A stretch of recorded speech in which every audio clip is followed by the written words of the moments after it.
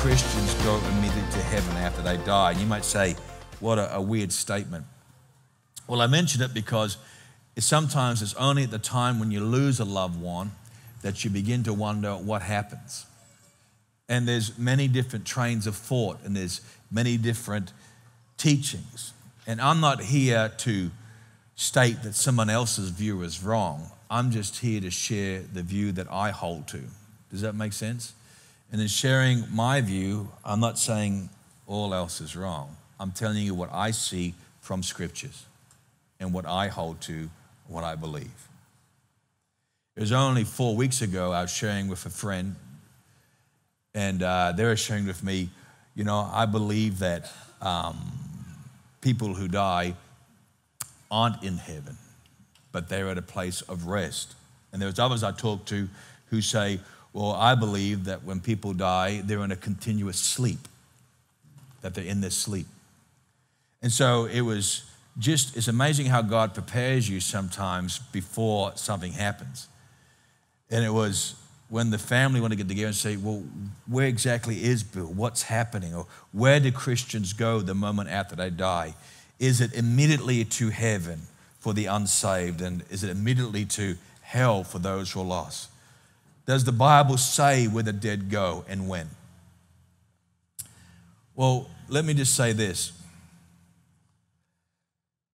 A lot of it depends on whether or not you know Jesus as your Savior and Lord. For those of us who are born again, for those of us who've been reborn, we know that there is a promise for us that is different to this world. In a sense, I'd say this. For those of us who are Christians, we are born twice. We might die physical death, but we never die spiritual death. In John 3, Jesus said, unless a man be born again, he cannot enter into the kingdom of God. And the man he was speaking to marveled at that, being in his 60s and being a religious man. He says, what does that mean? Must I re-enter my mother's womb? And he goes, no. That which is born of the water and that which is born of the Spirit. And sometimes people have incorrectly interpreted that to mean water baptism, but it's not. It's talking about the physical birth where the woman's water is broken. And it's talking about the spiritual rebirth. And he says there's a physical birth and there's the rebirth in the Spirit. And those who've never been born again, they only experience a single birth, a physical birth, and a death where they're separated from God and knowing God's goodness. In Acts 4:12, it says, salvation is found in no one else, for there is no other name under heaven given to people that we must be saved by. I had someone talking to me just at our camp, because we have our church camp on right now, and Pastor Brad is taking a service right now, and Sandra and I came back in the night hours as well as others. So I'm coming back this morning, and they're having a great time this morning, I know. And I was having a conversation, and I was talking to a gentleman whose family is very heavily involved in the Mormons. And they said to me, you know, Pastor, you said from the platform once that if you talk to other religious groups, whoever they might be, and if you said, I only have 1 to 2 minutes left to live, can I get saved? And he says, and you said, they won't be able to give you salvation. So he said, I decided to try that with my mother and my father, who are very committed Mormons. He said, I wasn't sure how it worked, so I went to them. And he said to his parents, he's an older man, but he said to his parents, he says, if I had 1 minute to 2 minutes lived, could I be saved? And they said, no, you couldn't, because it's a process of works and things and proof. And he says, I was amazed at their response. And I said, but it goes different, my friend. He goes, what do you mean? And I said, ask them which Jesus they believe in. If I have Mormons or Jehovah's Witnesses or who else knock at my door, I always make it pretty simple and straight. I don't have as many on my door these days, but straight to the door. And I say this, do you believe in Jesus Christ? And they always tell me yes. And they'll even say born again, because they got their lines pretty good. And I said, well, which Jesus? I was over at the Mormon area at Karawafa some years back, and they wanted me to go on a tour, and I went on that tour, and then I said, do you have any questions? And this was before they asked me to leave, okay? And I just asked that simple question. I says, which Jesus do you believe in? And there are flabbergasted, meaning, well, you're Jesus and born again. I said, no, you're Jesus. The Jesus of Mormon has a brother called Satan. My Jesus has no brother called Satan. Just on that point is to say there is another foundation other than the one we believe. And then they escorted me out. But the fact of the matter is, I asked me to leave, whatever it was there. But the issue is this. The issue is this. There's only one way. In Acts 16, 30 to 31, it was Paul who was imprisoned and how God moved in the midst of tremendous pain. And it was the jailer who saw God move. And it says here, and as the jailer escorted Paul and Silas out, he said, sirs, what must I do to be saved? And they said, believe in the Lord Jesus and you will be saved, you and your household. And it's salvation only in Christ.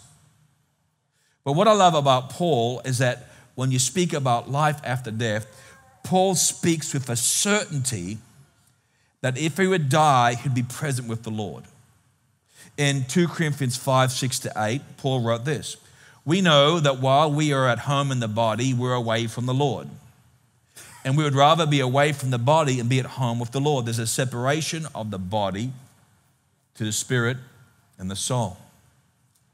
There's nowhere in this text where there's a time difference between death and being in the presence of God. In Paul's final days in 2 Timothy, he speaks about how death was near him. And whether he had overheard this from the gods or an angel of the Lord or through Christ himself, I don't know. But I knew that his time, or he knew that his time was coming to end. He'd be beheaded. And he wrote this in 2 Timothy chapter 4, verse 6 to 8. He says, for I'm already being poured out like a drink offering, and the time of my departure is near. I have fought the good fight. I have finished the race. I've kept the faith. Now there's in store for me the crown of righteousness, which the Lord, the righteous judge, will award to me on that day, and not only to me, but to all those who long for his appearing. Now there's a couple of things that are worth noting here in Paul's words. First, he says that his departure is near. Okay? He could sense when his time was come. I think in some ways Billy knew that his departure was near. There are two things that stand out for me that Bill was aware of his departure being near. One was a private discussion I had with him at my house a couple of weeks ago. He was at my house, Pastor Shaun was at my house, and Bill and I were having a conversation about his condition, his concern. And I won't go into the conversation because I don't think it's relative to us here. But what I will say is this, he was aware that things might be coming to an end in this world. And the other area that spoke to me that perhaps Bill was aware was that on that day when Nolene was at work, around 1 o'clock, wasn't it? He sent a rather different type of message to Nolene. It wasn't the normal sort of message Bill would send. And just summarizing it, perhaps not totally correct, but summarizing it was this. I can't receive healing where I got the sickness. I can't be healed where I'm sick. And it was an unusual one that, and if you understand Nolene, it was, if Nolene's like, well, we'll talk about this later on, Bill, we'll talk about the field. But in that area, as if to say, my full healing's going to come, but not from here. From my own personal conversation with what Nolene sent me, his actual message, in the area there, I sometimes think that there's something happening spiritually that the flesh and other things aren't aware of. But Paul understood this. He said, my departure is near. And he says, there's in store for me a crown of righteousness that the Lord will award to me on that day. And I like it when he says on that day, because I asked the question, well, what day? Well, on that day that he is with the Lord. It wasn't like after so long sleeping or after so long being separated, but on that day there will be awarded to me this blessing. Paul could have modified this. He could have said this, at the Lord's return, I will receive the crown of righteousness. But he doesn't, he says, on that day. What day? On the day of my departure, I will be awarded this crown of righteousness. Now, someone said to me, well, you know, Pastor, after 2 Timothy, Paul also have a book afterwards called the book of Philemon and the book of Titus. Well, you need to understand that in both the New Testament and the Old Testament, things aren't always in chronological order, meaning as they should be. In fact, if you ever get what we call a chronological Bible, you'll be shocked to see that the first verses, oldest verses, aren't actually Genesis at all. And you'll see it in chronological order. It's in the Old and the New. But scholars and those would hold to the view that the last letter that Paul wrote was to Timothy. And we call it an epistle, which is a letter, and a prison epistle, meaning he's in jail. And this is when he said in the last part, my departure has come. In the midst of the sorrow of departure, it's also the joy of knowing that he is going to be somewhere better. I think of the Word of God in Luke chapter 16 when it talks about Lazarus and the rich man. Some people have dismissed this text of Scripture by saying it's a parable, and the parable means a story with a single truth. But so many other scholars disagree with it as only being a parable because it specifically mentions Lazarus and it specifically mentions Abraham. And it talks about them dying and what happened. In Luke 16, 22 to 24, Jesus said this, and a time came when a beggar died and the angels carried him to Abraham's side. And the rich man also died and was buried in Hades. Now, our English word we'd use for Hades is a word called hell. Hades is a Greek word. The Hebrew word is Sheol. And it's talking about a place that had 2 sections. One was a place of torment with a chasm, and the other place was called paradise or Abraham's bosom. And this was a place where those, who in Abraham's bosom lived, not for body, but soul and spirit, and those who knew not God or followed not God was in the place of torment. And I can think of no greater torment than what the Bible describes, how the rich man could look across the chasm and see Lazarus in peace and joy, and he wasn't. That's going to be the greatest torment. It never says that Lazarus could look across and see, but it said those in torment could look across and see. And he says, and he looked up, the rich man, and he saw Abraham far away with Lazarus by his side. Now note, it doesn't say that they were asleep, because there are those who hold to a doctrine that when you die, you sleep. In fact, it was Martin Luther who taught that when you die, you go into a continuous sleep. The only problem is there's no reference to it in the Bible. And they said, well, I could think of a reference, Daniel 12:2. And in Daniel 12:2, it makes a statement that those in the dust are asleep. Well, it's talking about the physical body, the sleep, rest. It's not talking about the soul and the spirit. In fact, later on in John 5, I think it's verse 28, Jesus himself refers to that. He says, the dead in the dust will be resurrected. And that well can relate towards when Jesus died on the cross, and it says, and the tombs and the graves opened, and a certain number came up and walked amongst them who'd been buried, meaning the spirit had come back into a body that was buried and come back out of the grave. But there's no mention of a soul sleep in this scripture that Jesus gives us in Luke 16.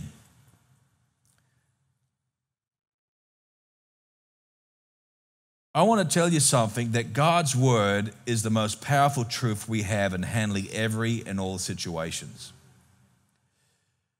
One of the scriptures that you always hear mentioned so much in the midst of a funeral or death is found in John chapter 14. I'm sure you're familiar with it. Verse 1 says this, your heart must not be troubled. Believe in God, believe also in me. And verse 2, it says, in my Father's house are many, what? Okay. Say it again, are many what? Yeah, so the word mansion is actually incorrect. Okay? There's no word in the original Koine Greek that says mansions. Okay? And if you're reading mansions, it's probably referring to the King James. So in the King James, okay, the translation is not taken from the original Greek. It's taken from what we call the Latin Vulgate. And when you translated the Greek, okay, and the Greek word here is meno, all right, which means to remain or stay. And when you translate the Greek word, meno, or stay, to Latin, it's called mansio.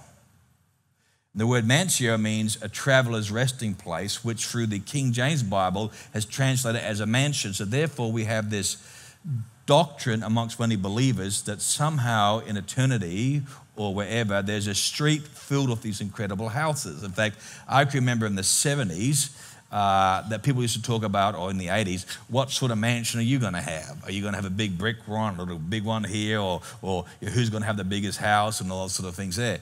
In the actual original language, there's no such thing. God's not talking about a physical building, because how do I know? Because the Bible says in New Jerusalem, there's not even a temple or a church.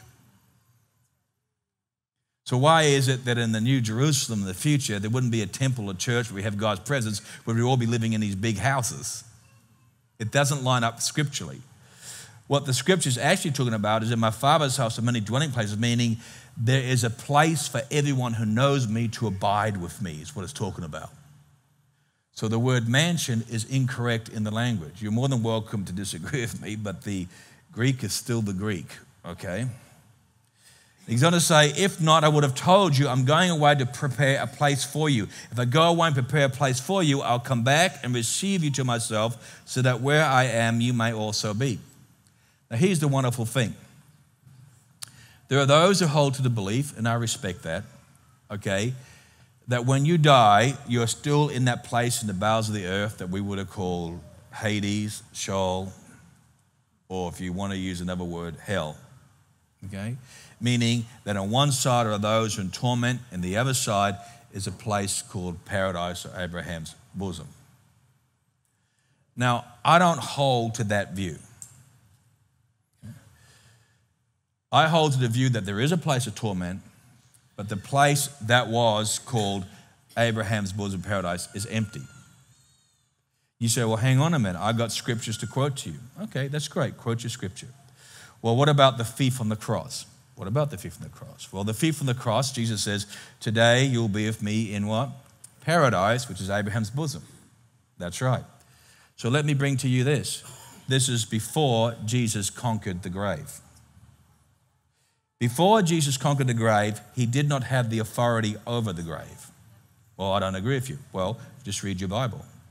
In Luke chapter 4, when Jesus was being tempted, the devil said, if you'll but worship me, all this authority I have, I can give to anybody I want. In fact, the time in which we see Jesus says he has all authority is after his resurrection. In Matthew 28, verse 18, before the Great Commission in verse 19, Jesus says, all authority and power has been given unto me. That's verse 18. Then verse 19, go ye therefore and teach all nations, baptize in the name of the Father and the Son and the Holy Ghost. If you hold to a group where you're predominantly Old Testament versus New Testament, then the biggest battle you have is understanding the power of the death and resurrection of Jesus. One of the classic examples I see is when Stephen was stoned to death in Acts chapter 7, verse 55 to 60. When you read Acts chapter 7, verse 55 to 60, remember that Stephen is the first Christian martyr. And when he's been taken out and he's about to be stoned and killed, it says this in verse 55, but Stephen, full of the Holy Spirit, looked up to heaven and saw the glory of God, and he saw Jesus standing at the right hand of God. Look, he said, I see heaven open, not closed. I see heaven open, and I see the Son of Man standing at the right hand of God. At this, the crowd covered their ears, and they yelled at their voices, and they all rushed at him and dragged him out of the city, began to stone him. And it's little wonder why they'd be angry, because it goes against Old Covenant of what they predict as Sheol or death. But remember, we're talking about a new covenant. And it says, and meanwhile, the witnesses laid their coats at the feet of a young man named Saul while they were stoning him. And Stephen prayed, Jesus, receive my spirit. Then he fell on his knees and cried out, Lord, do not hold this sin against him. When he said this, he fell asleep. And falling asleep means his body ceased, not his spirit. There's no mention of soul sleep. In fact, as Stephen was dying, he saw heaven opened, and there was Christ at the right hand of God with an open heaven, and looking out, it was received my spirit.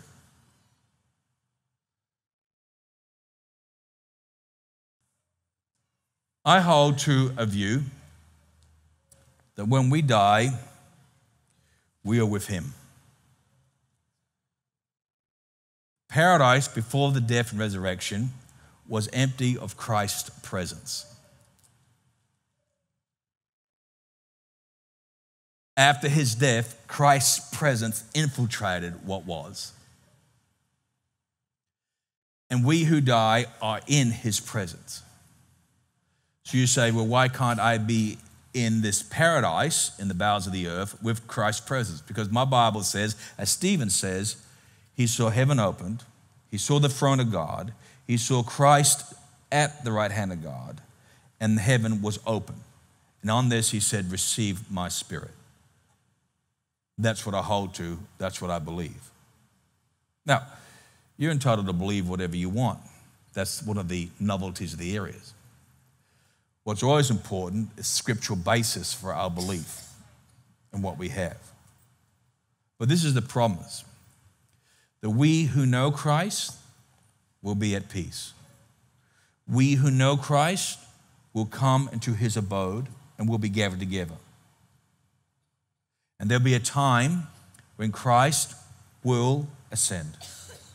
And the Bible says those who have gone before us will be gathered with him. And we who are left will be called up into the clouds, and we will experience the resurrection and the coming of the Lord. This is that great day that we await and that we look forward to. So when I think of my friend Bill, I think of a body that is no longer his relative. It is now asleep, finished, done its course. In the same way that when Christ died and was bound and laid in the tomb, and even though his body was removed, when he came back, he wasn't identified as to how he looked. It was new. This body is but a shell. It is the spirit that separates us from the beasts of this world. It's the spirit that acknowledges a higher call. It's that spirit that's connected with Christ. And it's that promise that we have as believers that we're united. Someone said to me, well, Hebrews 12:1, we are surrounded by such a great cloud of witnesses of those who've gone before us. Would Bill be one of those? Of course. Can he interact with us? No. But the Lord sends his Spirit to interact with us, the Holy Spirit, who comes in the name of the Lord to minister, to comfort, and to abide. So we who are left with the promise of the Lord. I've already prepared a way for you. And preparing a way means it's a different way, that he would die and be resurrected and pave a way for which you follow. With the thief on the cross, Jesus was going to go down into that paradise for 3 days, which we call hell.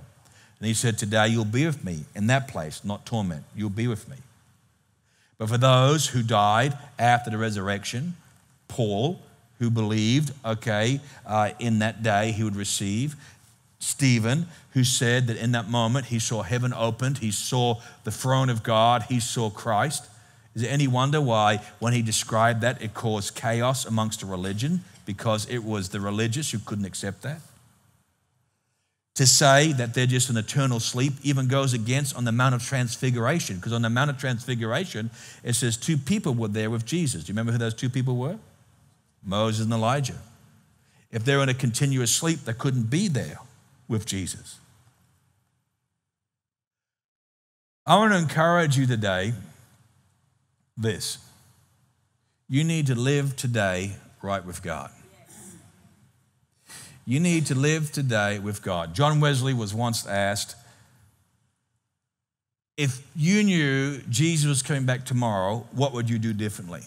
And John Wesley infamously said, I would do nothing different because I live every day as if he's coming back tomorrow.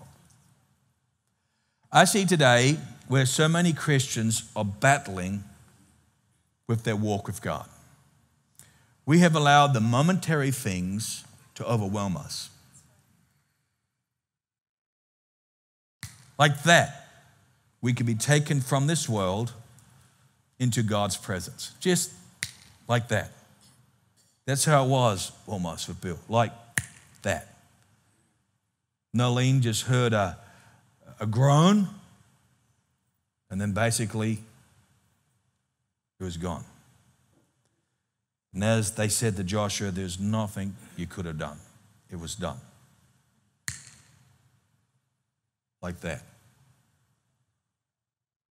I wonder if you knew like that something was going to happen to you, what you would change. Would you say, well, I know that's coming, I better be at prayer a bit more. I know that's coming, I better be more consistent or involved. I know that's coming, I better forgive. I know it's coming, but you know, when I think of Bill, I don't know anybody who was ill-placed with him. I don't know anyone. I mean, last Sunday, Bill was here. I prayed with him down over there. He was here. What aches my heart is not where he is, but just the length of time I have before I see him again. Then again, being a pastor, Bill's not my first person that I've loved that's gone to glory. In fact, for me, there's an awful lot. When I think of Bill, I think of not only family or friends, but I think of others I know that he has joined. And these are a great cloud of witnesses. So if I take Hebrews 12, verse 1, and it says, we're surrounded by a great cloud of witnesses with those who have gone before us, I think of Bill's witness or his testimony. But you know what the word witness means in the Greek, Josh? You want to have a guess what the word witness means? It means martyr. The word witness in Greek means martyr or martyrdom. The word witness isn't merely you telling someone about Jesus, but the actual word witness in Greek means martyr. That's where we get our word martyr from, martyr. Meaning this, I'm prepared to live my life so I can die well for him. So when I think of that scriptures in Hebrews 12:1, that we are surrounded by such a great cloud of witnesses, I think of those who said, I give my life. Whether they give their life by a sword, whether they gave their life of old age like Abraham, whether they gave their life like Isaiah, who was sawn in two by an unrighteous king, putting him in the log, or whether they gave their life because their physical body could no longer contain them. But to me, they're a witness or a martyr for the glory of God.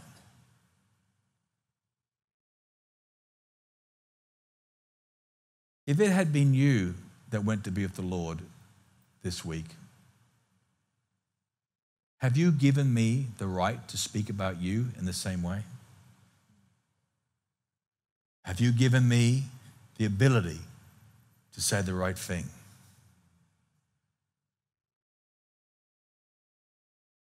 That you've kept the faith. Yeah. That you fought the good fight. That you finished the race.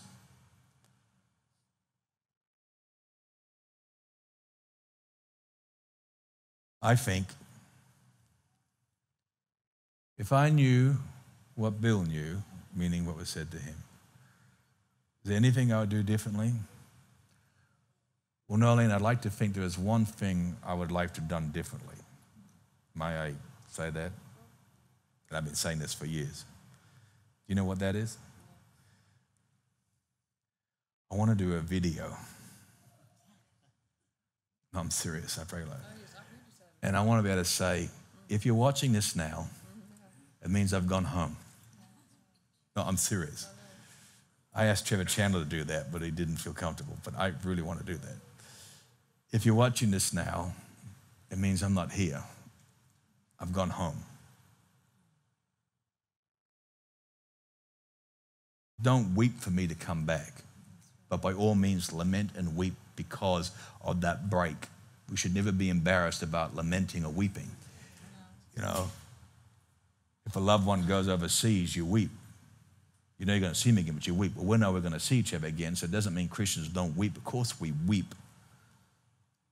I remember when my dad died, I said to my wife and son, you know, that was 12 years ago, I said, I'm going to go in this room and I'm going to shut the door and you're going to hear noise. Now, I don't want you to disturb me. I don't want you to come in. I don't want you to be worried about me. And I don't want you to think I've gone nuts. I just want you to let me grieve. You know what she said to me afterwards? I'm glad you warned us. It's about the process. It's the healing. It's the things you need to work through. It's those things. It's a part of it. So we weep as a church. There's nothing ungodly about that. We lament. We wail. There's nothing wrong with that. But in the same breath, we rejoice on his witness, his martyrdom. And we rejoice that we will meet again. And we rejoice his testimony. And we should be inspired that we will do the same. 30 years of marriage. 35 years in total of relationship. How beautiful that is. But it's not divorce that separated you from your husband. It's not a physical earth distance. It's a departure. But we'll be reconnected. And that's why we as believers have hope that does not disappoint. Can we bow our heads right now? Father, in your name, I know as the word of God says, in the moment and the twinkling of an eye, the trump shall sound. And we shall be called up to meet with him in the clouds. That glorious day, Lord, in which you come for decades, Christians have prayed that that'd be the generation that would experience it. Some because of the ecstasy of the joy and some because of the fear of death. I don't know. You could come today. You could come tomorrow. You may well not come in my lifetime. So I have decided that I'll live every day as if you're coming now. That my commitment, that my desire, that my acts of service, that my witness, the giving of my life, even though there are many other things that pull on me and demand of me, the day-to-day runnings or the hurt or the disappointments, demand of me not to be so, I have determined. As the Apostle Paul says, what shall separate me from the love of Christ? Tribulation or sword or famine, thieves, pain. What shall separate me? An angel that's false of another doctrine. What shall separate me from the love of God? As Paul said, I have determined that nothing shall separate me. And so, Lord, Bill has determined that nothing would separate him. And so, Lord, I pray what will be seeded in us through his death, a seed that says, live every day unto the Lord. Amen. Forgive quick. Yes. Laugh much. Shine your light continuously. Guard your tongue. Think good rather than bad of each one. And glorify the King. For we know not when we are called home.